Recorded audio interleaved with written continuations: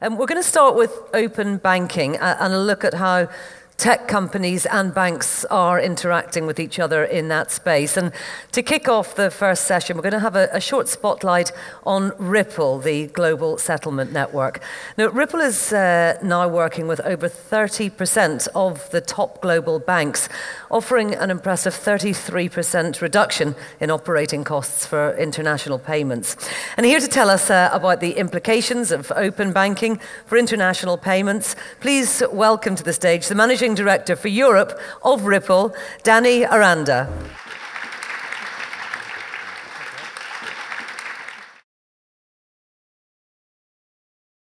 Is my mic working? Just doing a quick sound check here. Thumbs up? Great, thank you. So thank you for having us, Innovate Finance. We're really happy to be here. I'm Danny Aranda, MD for Europe at Ripple. I moved out to London about a year ago from a headquarters in San Francisco because a lot of the activity that we were seeing in the UK and in Europe in particular was really heating up, and we wanted to make sure that we're building an adequate second home here. The presentation I'm going to walk through just describes at a high level our view on the market and what we really see as the opportunity, both within the blockchain space but within the banking space more broadly.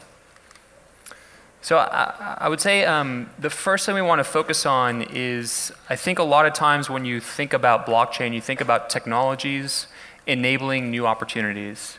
But we want to maybe take the opposite approach to say that technologies are typically just the foundations to allow for certain things to happen, but that the driving force, the demand for those kinds of capabilities really need to come from the market. So what are we seeing in the market today in terms of new demands for types of transactions and types of financial services? If you look at the really fast-growing companies, the really fast-growing corporates, these are businesses that are relatively categorically different to businesses that exist before. So if you think about companies like Uber, Airbnb, Alibaba, Facebook, these are more platform companies. They bring together two sides of an equation in order to transact. And a lot of these companies were online from day one. They're global as well. So if you get an Airbnb house, you could be someone traveling from the UK over into Brazil. And they just have new kinds of needs, new kinds of demands. So a good example of that is someone like Uber. Uber needs to move $10 from a bank account in San Francisco over to the mobile phone account of a driver in India. And they want to be able to do that in real time or else they're going to lose that driver. That's a really different kind of need than, say, Shell has, or some of your more traditional corporations. And largely what we're seeing is this move from a world where it's acceptable to move large amounts of money in bulk, in batch processes, to a world where things need to be more on demand, more immediate, and actually need to support very, very small, tiny amounts moving around the world. So in terms of what we see as the problem today is that the current financial infrastructure for the way that we do transactions really wasn't built for these kinds of use cases. It was built for a more batch process world. And so what this has done is increase some of the costs around doing some of these lower value transactions. It introduces a lot of risk in terms of how it moves across multiple counterparties, and introduces delays as well. So your typical wire, say, takes a day to 3 days to actually settle. And I think what blockchain really inspired was a way to look at a more internet-style approach for the fundamentals of what happens in the infrastructure. And that's really exciting because if you think about fintech overall over the past 20 years, a lot of the focus has been at the application layers. So think about PayPal or Venmo or TransferWise. These are companies who produced a better product experience for doing certain kinds of things online, certain kinds of financial services. If you read PayPal's annual statements, the way that they articulate themselves is that they have taken the existing financial infrastructure and they make it work for a digital connected consumer. They're essentially simulating an online experience, what it would be like to transact, but still using the same pipes, the same plumbing underneath. And what blockchain really introduced was a new kind of plumbing. How can we actually connect different sources of value around the world? Our point of view, though, is that blockchain is ultimately just a new kind of database. It's a decentralized, distributed database. It works by some very transparent rules that can be open source. These are very interesting dynamics. But we don't think it's necessarily feasible to put the entire world on a single database. If you think about the internet, that's not the way the internet works. We don't access one database when we access the internet. That's a very kind of AOL-like view of the world. Rather, it's all about interoperability between systems, and this is what we're beginning to think about at Ripple in terms of thinking about what's next after blockchain. So if we think about different systems of value that allow us to move funds today, we largely view blockchain, Bitcoin, Ripple, Ethereum as being kind of one of these types of databases. And that really what we want to do is create open standards, use some of the cryptographic techniques inspired by blockchain to begin to connect these different systems and allow them to interoperate, allow for funds to move seamlessly across borders and across different national systems like FPS over into ACH in the US. There's also the question of cryptocurrency. Where does this really fit in? How does it really help this overall picture? And we actually think it has a very important role to play. That cryptocurrency would allow for liquidity to be managed in a more efficient way between these different systems. And we can begin to see some of the demands of these new corporates, the Airbnbs and the Uber that we were referencing earlier, be serviced in a more efficient way, where you can actually bring down settlement times. You can reduce the cost of liquidity to the point where it actually makes it economically viable to move $2 from a bank account in San Francisco to a mobile phone account over in India.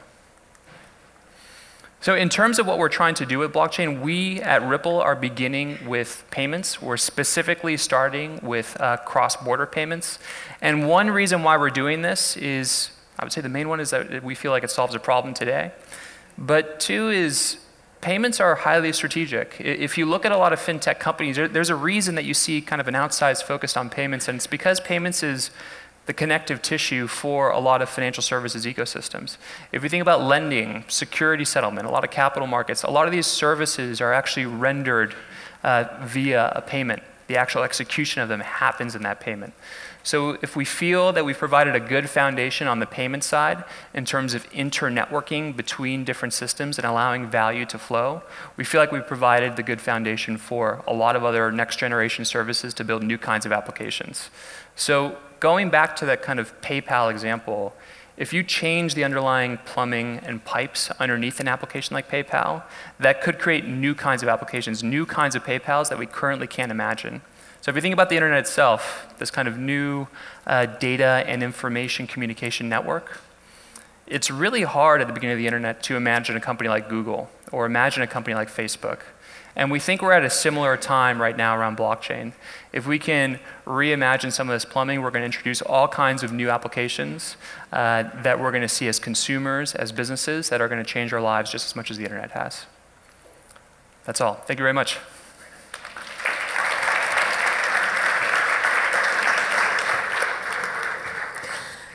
Danny, thank you very much indeed. Well, it's now my pleasure to welcome onto the stage the moderator for the next session. He and his panel are going to look at the impact of open banking on financial institutions and what that means for consumer services. He's a director of innovation at Consult and an internationally recognized thought leader in the digital money. Please welcome onto the stage Dave Birch. Now, in this session, we're going to talk about open banking. Oh, that's me. I'm better at Twitter than some of the other people in here. That's what that says. We'll just go around and do it. I want to make one quick point before I dive into the fintech pit here, which is the people that we work for are by and large not the little fintech startups. So I have a great interest in fintech, but I have a mercenary interest in fintech from our clients' perspectives. And as you'll see, we work for the sort of larger players in this game. So what I'm interested in is what fintech can offer. You know, I'm a little bit skeptical of I mean, you can boo me off stage if you like, but, you know, fintech's going to overthrow the banks and whatever, and, Bitcoin's going to get rid of the Bank of England and so on. I mean, you can just park that for the next hour or so, because we're talking more realistically about how banks and fintechs can work together. And the mechanism for banks and fintechs working together is open banking. Now, because I come from the more tech end of the spectrum, so to many people in the room, open banking is just a sort of random waffle word. It doesn't really mean anything. It's like blockchain or cloud or something like that. But to me, open banking means something very specific, and that's all to do with APIs. Open banking as in, right, we're going to actually open up the banking infrastructure so fintechs and others can connect to it. So for me, open banking is a specific discussion about these APIs and what people are going to do with them once they're opened up. And I thought I know the regulations from that thing we used to do, what's it called? European Union. Those things don't apply to us for too much longer, but the European Directive on Management Consulting is still in force. So I'm afraid I have no choice but to present a 2x2 matrix to you. It's the law. There's nothing I can do about it. So I thought a useful way of structuring the discussion, rather than just talk about APIs in general, I think we need to sort of break it down a little bit. And I think hopefully you'll see this is a useful way of structuring it. So this is how we do it with our clients. So first of all, you need to think about there are going to be mandatory and non-mandatory APIs. So there's going to be APIs that the banks have to put into place. Well, when I say bank, I mean account servicing, payment services provider. So no, because the ASPSP can interface to the TTP through the AISP or PISP, RTS. You're not writing this down. You're never going to pass the test on this stuff. Look, okay, I'm going to say bank for shorthand, but we all know I really mean ASPSP. So there's mandatory and non-mandatory. So in other words, there's things that the banks are going to be made to do, right? And there are things that the banks might want to do in order to obtain some sort of positioning or competitive advantage in this space. There's mandatory and non-mandatory. And then I divided them into payment and non-payment as another way of thinking about this. And if you look at the way those things kind of map out, I mean, broadly speaking, you can see different kinds of competition and cooperation in each category. So the thing that most of us are really focused on right now because of PSD2 and the timescales, and I'm sure you've all read the regulatory technical standards about this, and we're all looking at the timescales. So we're very focused on that bottom left corner. But from a business point of view, it's not obvious how banks are going to make any money out of that. Because here you're talking about mandatory stuff, everybody has to implement it, transaction fees are asymptotic to zero if they're not zero already, and if you try to charge for anything this, people just go to somebody else straight away. So here's stuff we have to do, but it's not obvious how to make money out of it. Then we've got stuff that we don't have to do, but we might want to do anyway because we think that gives us an advantage. So if the bank has some special capabilities in I don't know, whatever it is banks do, trade finance, LIBOR fixing, whatever it is, we have an API for that sort of thing, and that's non-mandatory, right? But we might still want to do it. Maybe if we're good at something in that space, maybe we can charge for something there. Up the top, we have the non-payment APIs, which in the UK specifically is a slightly different from in other European countries. People are looking at the PSD2 AISP APIs, and those should be broadly congruent with the UK's special case, which is the Open Banking Working Group information APIs, which come out of a different. They come from the Competition and Markets Authority and the remedies and all those other things. But obviously it would be stupid to have two completely separate lots of APIs. So broadly speaking, we would imagine that the non-payment mandatory APIs would be roughly the same, and they might well converge. Again, it's not obvious how to make a lot of money out of that because everybody will have to do it and they'll all do very similar things. And some of them are quite boring. So for example, if you go to GitHub and look at the APIs right now. It's best not to do that before bedtime, in my opinion. But if you go and have a quick glance through it, what you'll see is those kind of information APIs are, like ATM locators and stuff like that. I mean, how can you make a living out of this? I'm not sure, but the panel are going to tell us. And then in the top right-hand corner, you've got the non-mandatory, non-payment APIs. And this is where my biases are very clear, because I think personally, if the banks are going to make a living out of any of this stuff, then looking towards payments to do it probably isn't, a great idea. There's not a lot of money in that sort of thing. And it's cross-border, obviously, for people like Santander and so on. But like if the average bank, trying to make money out of this when everyone else is doing the same thing, hard. So we look towards the non-payment stuff. And because we want to differentiate and maybe do something either for banks individually, or I think more likely for banks forming their own platform, we probably want to look more into the non-mandatory, non-payment APIs. And there are a few different candidates for stuff in that area.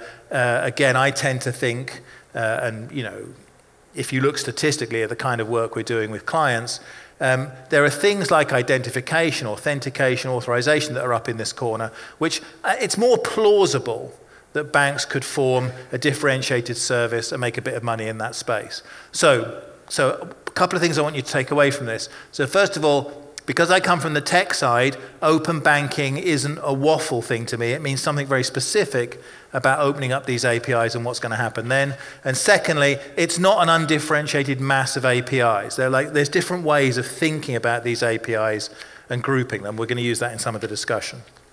So we've decided to sort of break with tradition and have an expert panel that has some actual experts on it. I saw them earlier on. They were around somewhere. So could I ask the crowds of adoring fans to part for a moment, please? And somewhere we have Luke Griffiths, who's the general manager of Klarna, Alan Lockhart from Open Banking and FinTech at RBS, Celine Lethort from Mango Pay, she's here too, I thought earlier on, Simon Toms from Allen and Overy. Do we have a mandatory? We don't have a lawyer. Did he wimp out at the last minute? That's pathetic. That is absolutely pathetic. This is lawyers. This is why I'm happy they're going to be replaced by the blockchain and AI, because I don't care about them. And finally, Nick White from Monetize. Nick, I saw him earlier on. Please come on up. That's great. Thanks very much. Now, what I'm going to do is I'm going to ask each of the panelists just to broadly explain to you in just a couple of minutes why you're interested in this stuff. Don't go over what it is yet, but just say why it is, from your organization's perspective, why it is you're interested in this. So let's start down the end. So Nick, why do you care about any of this stuff? Well, I care about it because I see it as an opportunity for banks to accelerate the pace of change. And why would they want to do that? Well, at the end of the day, if you don't do it, how are you going to satisfy the growing demands of your consumers? Or by being a regulated financial institution and making it illegal for everybody else to do it. Well, look, I believe in the power of the customer, right? The customer has got to be at the center of everything that the bank does, and therefore they need to be leading with innovative customer-centric services. And the pace of change innovation needs to be quicker. We keep it. Salim, why do you care about any of this stuff? Well, I share the point of Nick. I mean, my perspective is only the consumer, and both the company I created, it was just because I understand there was a need and no one was filling it and filling the gap. We've been acquired by a bank 18 months ago, so I'm just trying, to stay as the fintech mind and fintech startup and not switch to the banker mood. But you would say you're broadly speaking, yours is a bank perspective now, right? Now you're being made to open up. Oh, I hope I'm still a fintech and, and trying to bring them the vision. But it's hard to see that even a bank, they doesn't know what is an API. You're talking about an API, but they don't know what is it. I had kind of difficulties to explain that MongoPay is an API. You're making that up. That's not true. All banks know what APIs are, don't they? Alan? She's exaggerating. No, she's absolutely not. And it's been one of the interesting things that we've needed to do is to explain to traditional banking folks what an API is and why we should care. But the net is for us is we see it as a hugely positive thing, because it's going to open up our digital doors and bring in lots and lots of fintechs that will target niches that a large bank such as RBS NatWest could never address even if they wanted to. So overall, we see it as a really positive move. Excellent stuff. Luke, you seem to be, to me, you seem to be one of the companies that's going to benefit from this. So is it redundant of me to say, why are you interested in this? Because you're going to make money out of it, right? We are. That's the intention. So we actually come from it from an interesting perspective in that we're a regulated bank in Sweden. So we have all of the compliance controls around lending money. We're also a fintech, so we have open APIs that we're integrating in with retailers to make lending decisions for consumers who are making transactions. We come from a very customer-centric perspective. So we're interested in how we can actually get access to more data to make better, more informed lending decisions. So from that perspective, we see this as an opportunity to work both ways, both to enrich our business and to enrich financial lending for the consumer as well. Okay, so just so people in the audience understand what open banking is going to mean, if we think forward a few months or years, or whenever the PSD2 thing, what is that, next year or something, or the year after, or at some unspecified point in the future, what's actually going to happen? That means third parties will be able to have access to your bank account through these APIs, right? And the regulation is quite specific. There's no contractual arrangement. So I'll get an email from Klarna which says, by the way, do you mind if we snoop around in your bank account for these very good reasons, which will all be protected by data protection and so on. And then you click OK, and from then on, Klarna can have a look around in your bank account and see what you're up to. That's broadly speaking what's going to happen, right? Yeah. Yeah. Okay. And now, broadly speaking, and you're happy with this? Objection, Your Honour. Yeah, that's absolute nonsense, and you know it. But what will happen is that banks will be obligated to provide access to third parties. But what will happen is that third party needs to get the customer, the end customer, to authenticate with the bank, with the institution, whoever that is. And so it's not a case, as you know, of just providing open access to all accounts. It will be on a case-by-case basis, and the customer is going to authorize it. And the customer can also, effectively reject that at any point as well. Yeah, no, he's going to give me permission. So I'll get an email from Klarna which says, can we have a look around in your bank account? I click OK. Of course I have to authenticate. Yeah. No, I know that. And Nick, so what effect is this going to have for the fintech? So this is great, right? This means any of you guys can now start looking around at her customers' personal financial details, right? Well, I think what's interesting right off the bat is that we're using words like, what do I have to do? What should I do? And that to me suggests that all we're talking about is compliance with a mandate and a regulation, rather than thinking about what could we do? What are the exciting new ideas and new experiences that could be enabled by open banking? And that doesn't necessarily have to be just a threat to the bank. What can a bank do with its competitors' APIs to create new experiences? As well as what can the fintechs do with those APIs? But the problem is that if you're a bank and you want to make the most out of the accessibility of these new APIs from your competitors, you need to increase the pace of change. You need to be able to move quicker and move as fast as these new fintechs. And so we have to not only think about compliance with an API standard, but think about the digital transformation that's going to be needed by the incumbent banks to increase the pace of change, reduce the cost of change, so that they can meet the expectations of their customers, which are only rising as a result of all of these new ideas that are coming from outside of the banks. Yeah, so we talk about third parties accessing bank accounts, but it's actually other banks accessing bank accounts, isn't it? So what kinds of organizations do you think will want to see your customers' data? Well, the obvious starting point is the comparison services. So they are already looking at how they can take an aggregated view across your portfolio of financial products to help make you, the customer, have more informed decisions around what are the right products for you. But again, it's not then just about that first stage of, well, let's have a look at your product portfolio and let's have a look at what's right for you. They have to add to that other parts of the customer experience. For example, how could I then open that product in a seamless way through a digital channel? And so more often than not, what you're going to need is a combination of the open banking APIs with other APIs to create fantastic customer experiences. It won't be enough just to use the things that are mandatory. Okay, but Celine, just to illustrate the kind of thing that means is, so what happens is, so something like Money Supermarket, I'll go to Money Supermarket.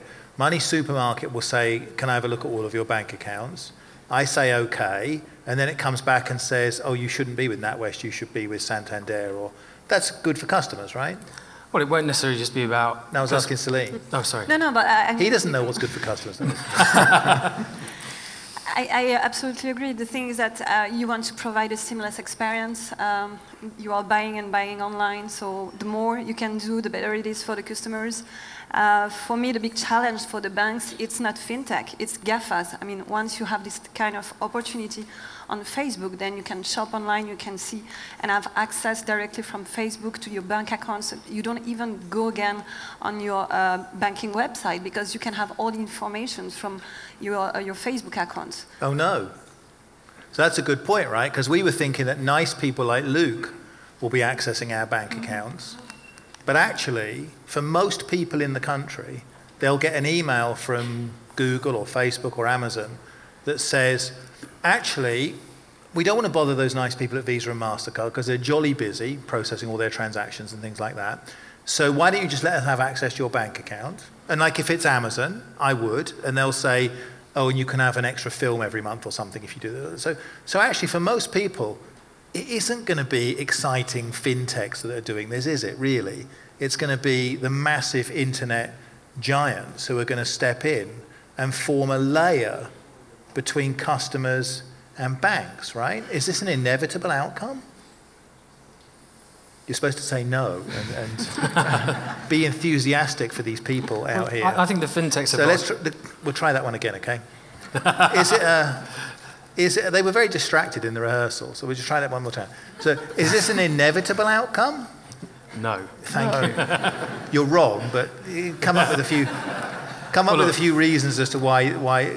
Come up with one plausible reason why 90% of the population won't do all of their banking inside Snapgram chat or whatever it is they use now. Well, look, let's start with the pragmatic starting point is that despite all the efforts so far, switching is still at historically low levels. What? We spent £1 billion on that account switching system, didn't we? It's still... Whose idea was that? Anyone? In the end?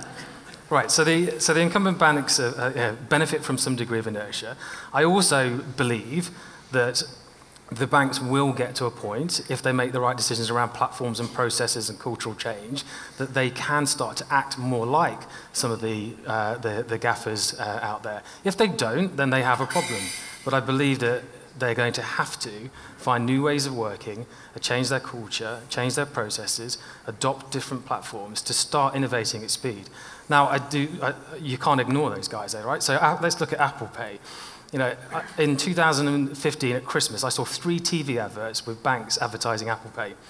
Effectively, the double agent is in the room hijacking their customer relationships, and they put it on TV. But it's because they weren't ahead of the innovation curve, and they felt like they needed to benefit from that halo effect that they get from engaging someone like Apple. So yeah, it's a bit of a catch-22, right? You can't ignore the threat.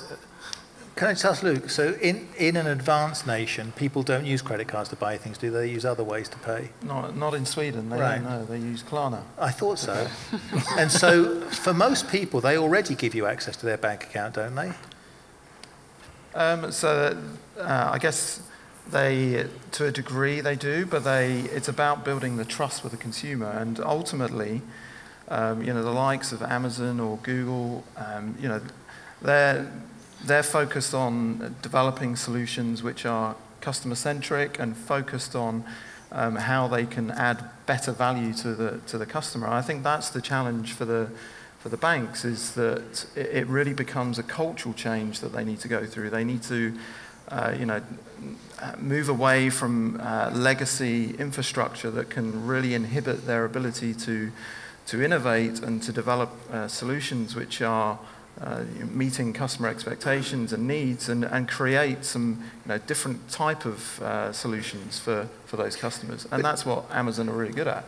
But isn't it also a viable strategy for the bank, Alan, just to make the best possible API, the most responsive, the most efficient, and actually, why not let Snapgram Chat do the customer interface? Why should the bank want to do it? So I think there's two levels that this discussion needs to happen at, right? One is this API layer, right? And we are competing there, or we will in the future be competing, I guess, for a new customer set, which is those that will build applications. And so we want to have the richest set of APIs for them. So that's one level of competition. And we need to act like technology companies and target fintechs and so on. But there's another level, and I think really the discussion needs to be raised to that. Everyone wants to talk about the API economy, but really, as you know, it's the app economy that's going to sit on top of that goes that last mile to the customer, that owns the customer experience, is where the really interesting thing will be.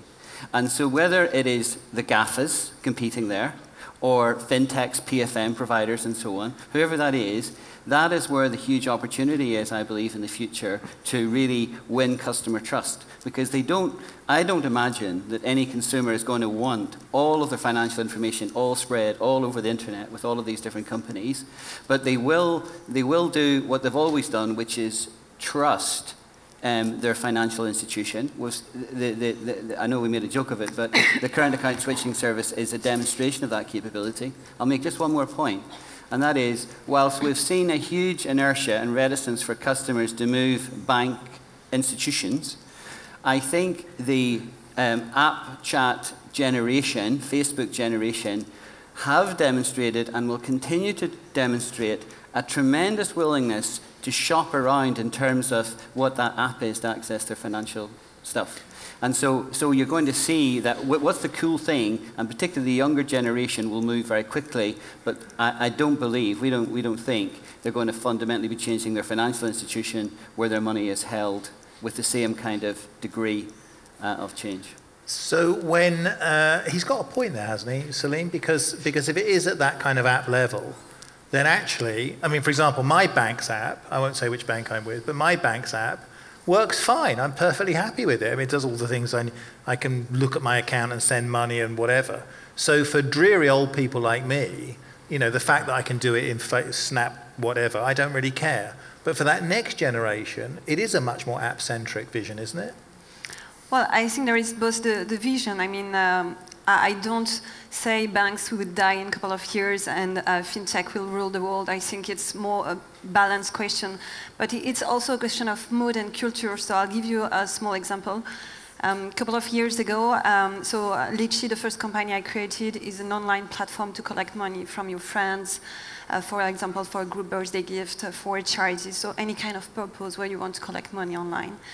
A very well-known French bank, I'm not going to disclaim the name, said, okay, we're going to do the same as Litchi and goodbye Céline. And they copycat Litchi.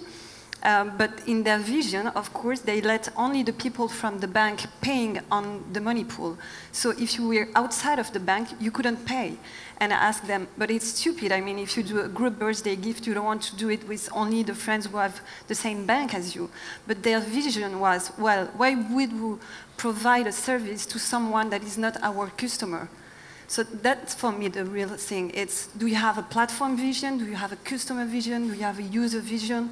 And at the end, this is the thing, for me, banks have to move on. It's to change the vision, how they see their customers.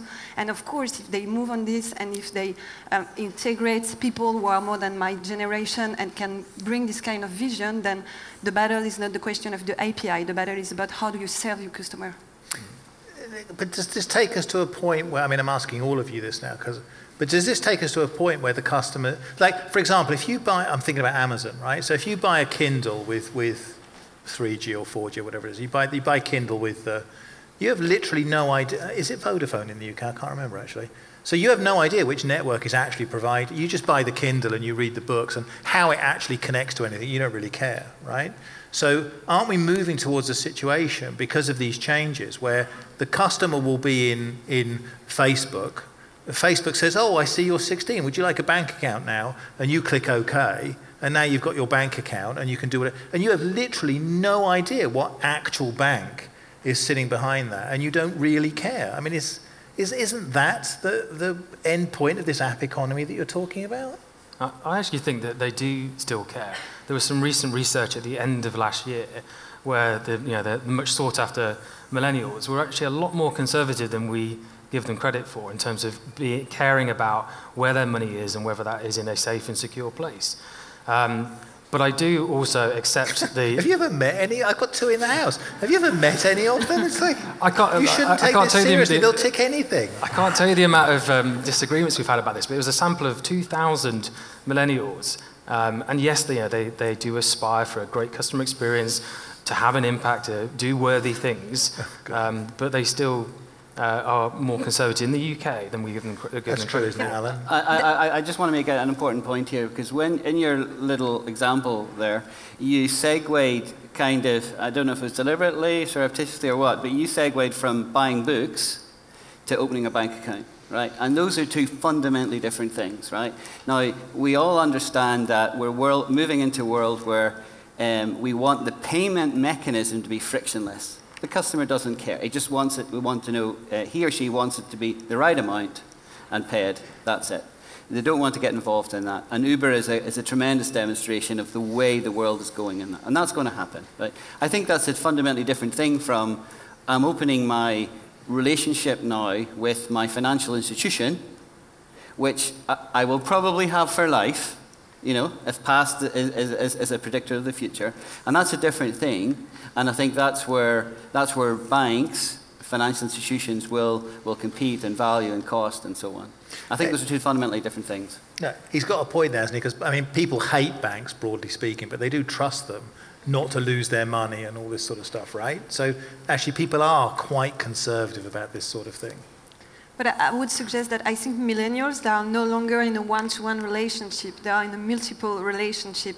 It means they will open a bank account on Revolut to travel, but they will keep their bank account with RBS, for example, for their day-to-day income. Where my mother, she has one bank, and she trusted it because they give her a loan 40 years ago. So I think this is the difference, that they're not going to have only one relationship with one bank institution or one relationship, generally speaking. Now, so that leads me into my next, because I'm trying to think where this stuff goes, because at the moment we're obsessed with the implementation of it, but I'm trying to illustrate for the people here what the trajectory is, where this might go. So we have a situation where there'll be different categories of people that will be accessing the bank. I mean, you haven't mentioned retailers, for example. I mean, in the UK, people trust the big retailers. They have expectations of redress, which mean if Tesco said, let's not bother with Visa and MasterCard anymore, we'll just access your bank account. Oh, and by the way, you get double club card points. Most people would say yes, they trust Tesco for this sort of thing. So we didn't mention retailers, for example. But there's different categories. There's the internet giants, there's retailers, there's other banks, as was pointed out earlier on. There's going to be all these different groups that can access. But we're imagining them accessing in our sort of current mode of using things, which is me accessing my bank.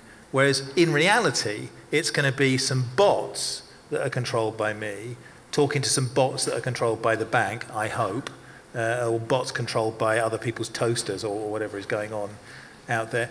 The nature of competition is going to change in that space, isn't it? I mean, you alluded to it, Alan, when you said about building out the APIs. For banks that have historically competed for customers, and you can influence customers by having cute adverts on television and people singing and, was that Lloyd's or was that, you know, those people singing around things. So you can influence me for that sort of thing. But how is your bot going to influence my bot through APIs? This is a fundamentally different competitive world, isn't it? Yeah, it is, absolutely. And I think it's fair to say that we're at the beginning of a journey here. And we are using bots today. We've got a service called Assist, where the customers can basically chat, and they'll chat to a bot. And that's the first stage. Can I just ask one quick question about that? Maybe it's because I'm old, I don't know. I much prefer accessing chatbots than ringing up. Because when you talk to the little chatbot thing on, you get the transcript and you can remember what you were supposed to do. And I much prefer chatbots to talking to a real human being. Who prefers talking to a real human being? Well, so there's one or two perverts, frankly, out there. But for most people, the best service, and actually we don't care if the chatbot is, I don't care if it's a person or an AI, I don't care. A chatbot is a much better way to interface about complex matters. The customers like it. I think that's debatable. I think for simple, innocuous things, what's my balance? How do I do this? Can I order something? Can I arrange something? Yes, I think that is simple. If it's a much more complicated thing, then, for example, if you're registering a death, for example, you don't really want to deal with a bot there. You want to speak to a human being. If it's a complaint, you want to speak to a human. You want to make sure and that's understood. But the services, I think, in terms of bots, will mature. But to get back to the point that you were making at the beginning, I think we'll also evolve to this world where the customer will have a bot that is talking to the bank bot in order to find the best service or the best product for them. That will happen. But the kind of service that the bank offers then will be entirely different because it doesn't need to be polite anymore. Right? It doesn't need to pretend to be human. You just want to have a bot that gives you the fullest set of information and allows you also through an API to also ultimately open up an account as well. That's a different relationship, right? But aren't we in the danger of starting to talk about sci-fi and innovation theatre before we've even got the basics right? RBS is a real bank. I've seen it. I'm not talking specifically about RBS. I'm talking about the concept of bots talking to bots, and that's great, right? But there are some really simple things that I can't do today that need to be implemented, and back to this pace of change thing. Don't talk to me about the sci-fi until I can do some of the fundamentals and do those seamlessly and easily, like opening an account. Something as simple as that. It would be beautiful if I could do that in seconds and minutes and not days and hours and going down to branches. So there is a place on the roadmap for the bots and the sci-fi, but let's get some of the fundamentals right first. Okay, let me ask you another question then about the practical sort of implications of this sort of thing, which again touches on what you guys have just said about the apps. I mean, I agree with what Alan's saying about API-based competition. I agree with what you're saying about people being slightly more promiscuous through apps, because my suspicion is they may not even know which bank is providing the service. But a lot of people are talking about the kind of rebundling of financial services because of this. So you said your mother goes to the bank and gets everything from the bank, right? But you presumably have already seen this because of the way Klarna works. Mm-hmm. So in this kind of new world where the app on my phone, so for example, I might download the Saga Financial Services app, and the Saga Financial Services app connects to all the banks and whatever, and I'm quite happy to let it just run and do things for me. But now I have insurance from one bank, I have a mortgage from another bank, I have a current account from another bank, I have a savings account from another bank, and it's no hassle whatsoever to me because it's all right. Mm-hmm. So the way that people think about financial services and the way they distribute that trust, that must change under those circumstances. Yeah, I think so, and I think that what we're really focused on is in context lending, so making decisions around giving consumers access to finance as they're shopping or as they're going through making decisions around making purchases. So getting access to more data to improve the relevance of those lending decisions. Oh, I understand. So basically, I go to Amazon, I go to check out the big TV. Amazon says, do you want to pay for this now or do you want to pay for it over 12 months? You have a quick look at my LinkedIn to see if I'm up for it. If you think I'm a good credit risk, you'll lend me the money. If you think I'm a bad credit risk, you pass me off to the bank. Is that broadly?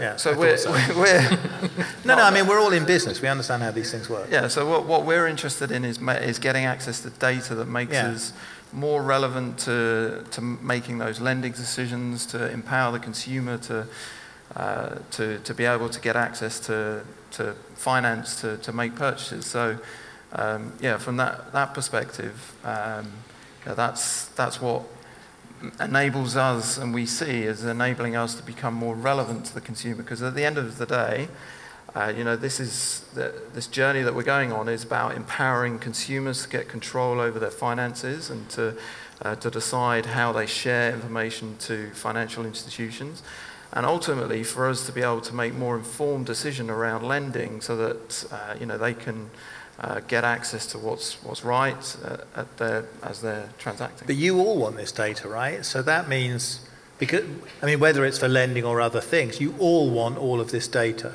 So that kind of implies that once we've opened up these APIs, this is just the information APIs, never mind payment APIs.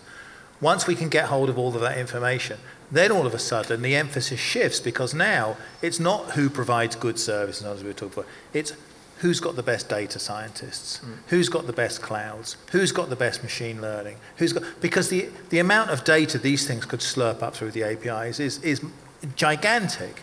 It's not your bank manager having a quick look at how much you've got in the other bank, right? This is machines hoovering up these massive amounts of data through these APIs. Yeah, isn't it?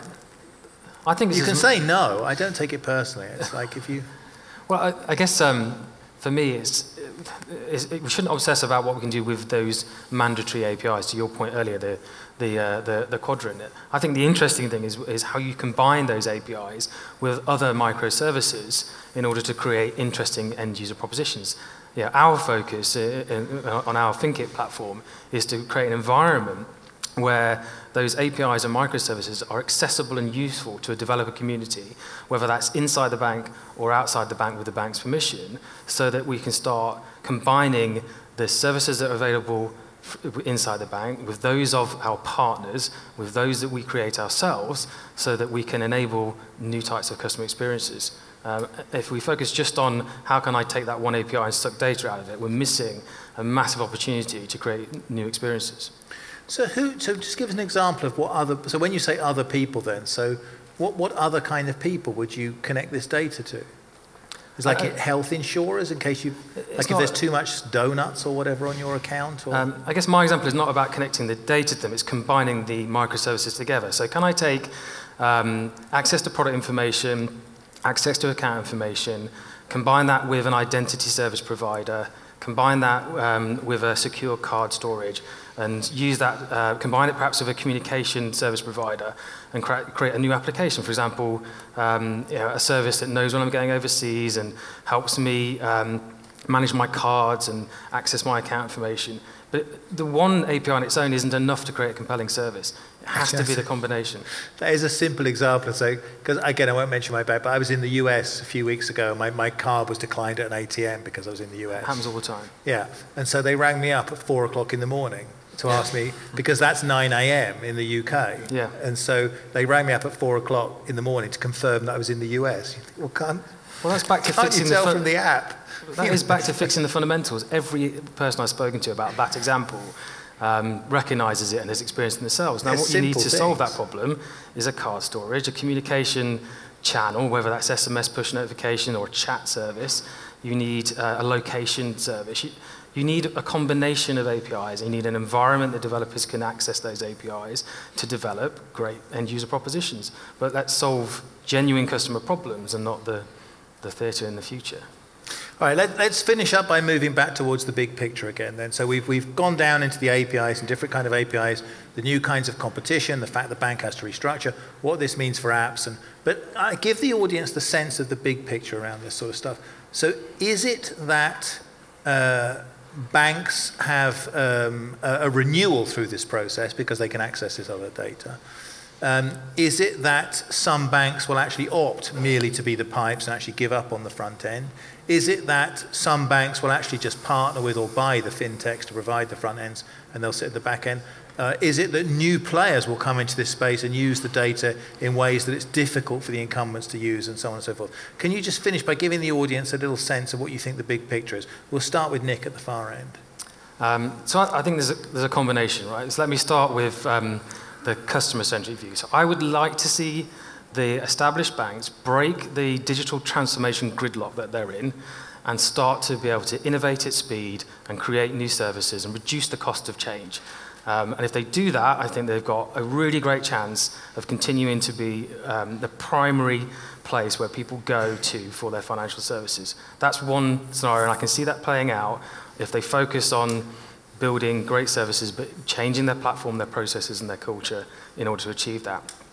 Another scenario is that you can be an awesome dumb pipe.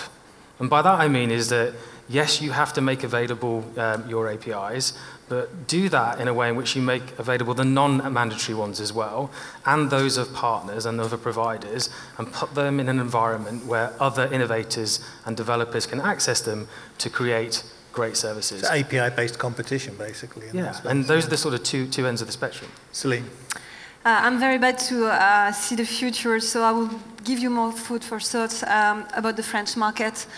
We were talking recently about the fact that banks lose the relationship with user and the last mile. We have seen a couple of interesting moves on the French market. Crédit Mutuel RK bought us mainly for the relationship we have with customers, 7 million on Litchi 2000. Platform working with MangoPay. Last week, BNP Paribas bought Compte Nickel. That is roughly a competitor of Revolut, our number 26. We have also seen BPCE buying Fidor. And in all this relationship between bank and startup, the question was always, we buy the relationship you have with customers. And for all these examples, they've all chosen to let the fintech stay very independent and make their own day-to-day and not integration. So letting the fintech keeping the relationship and the knowledge on how to address user and maybe provide more technology, financials, of course. So APIs for efficiency, but still a relationship-based. Yeah. Alan, what's your general feeling? I think we shouldn't run away from the policy objective here of the regulators at the European level and Her Majesty's Treasury. They want to tilt the playing field and create far more competition, and that will happen. That's going to happen, right? Banks didn't decide to do open banking because they thought it was a good idea, right? The regulators are saying thou shalt, and so we need to make it so. So let's not beat about the bush and just let's face up to that. So ultimately, I think the greatest winner here is going to be the consumer, because I think there will be greater competition, so there'll be less cost, and there'll be a greater range of services. So I think that's good. I think the very interesting question for all of us in this industry is, how are we going to, because the landscape is changing, there's tectonic plate movements that we cannot stop, the forces are inexorable, so how can we take advantage of this for ourselves and for our customers, keep customers safe? Obviously we didn't talk about security today, but that's a whole new subject that's going to get very interesting with multiple players and so on. So it creates a tremendous opportunity, I think, both for fintech startups that are so innovative, so many ideas, and it also creates a huge opportunity for incumbents as well, in terms of how they're going to adjust rapidly, as has been mentioned, to really take advantage as things change and before it settles again. So Luke, I assume this is really good news for you, but what do you feel about the bigger picture? So I think the overriding feeling I have is actually one of excitement, because we've seen how fintechs have innovated, and the opening up and the creation of an environment which is going to bring in more competition is ultimately only going to be good for the consumer. And I think that really the banks, we now need to get to a place where it's much more about opportunity and cooperation rather than competition between fintechs and banks. It's now, how can those fintechs add value to the bank's customers, and vice versa, and it's ultimately that's a good thing for the customer. That's a very good thing. Listen, guys, thank you very much for sharing honest opinions with me and with all of the audience here. We genuinely appreciate it. Thank you very much.